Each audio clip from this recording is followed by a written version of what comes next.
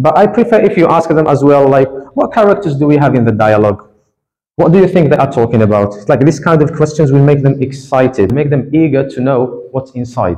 So when they read, they have an objective. And you are putting the book here. I told you, it's not advice to corner yourself. It's like you are giving your back to Karima. It's not good. So try to be in the middle and face them. I drink coffee. Is it better? Okay, good. Water. I cook soup. Very good. Okay, grab the book. Grab it.